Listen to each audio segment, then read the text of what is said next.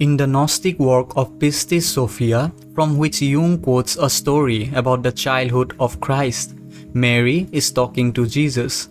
When you were a child, before the Spirit had descended upon you, when you were in the vineyard with Joseph, the Spirit came down from the height, and came unto me in the house like unto you, and I knew him not, but thought that he was you. And he said unto me, Where is Jesus, my brother, that I may go to meet him?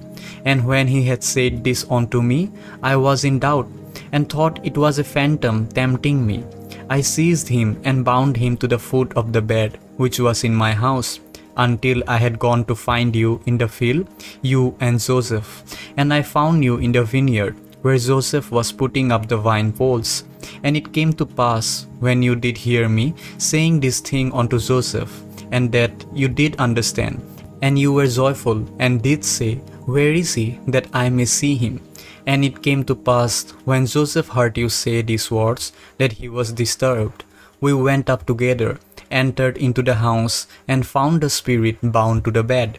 And we gazed upon you and him, and found that you were like unto him. And he that was bound to the bed was unloosed. He embraced you and kissed you, and you also did kiss him, and you became one. This particular image is part of what was called Docetism, an early Christian heresy. According to this doctrine, the Christ nature, the divine nature of Jesus, descended on the ordinary human being at a certain time, usually thought to be at his baptism. It entered him and performed its work through him. And when its work was done and Jesus was on the cross, it abandoned him. He had to suffer the consequences of the work which the Spirit had done through him. Jung considers this a very important image for understanding the nature of individuation. The self does behave somewhat like this in relation to the ego. It descends on the ego, imposes assignments on the ego which the ego would much rather not do, and then the Spirit leaves the ego to pay the bill. Jung comments on this quotation from Pistis Sophia. It appears from the context of this fragment that Jesus is the truth sprouting from the earth, whereas the Spirit that resembles him is justice looking down from heaven.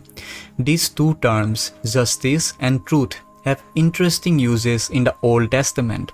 The basic idea is that truth concerns sincerity, authenticity, fidelity to one's reality. Psychologically, truth means being genuine, being what one truly is. This is what sprouts up from below.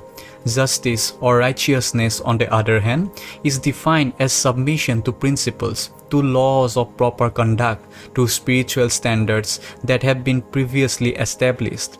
What we have here is something very close to a pair of opposites in which genuine truthful being grows from the earthly concrete reality of oneself, whereas one's spiritual rightness comes from above. So the passage describing the coming together of Christ's heavenly brother with himself corresponds to the coming together of truth with justice or righteousness.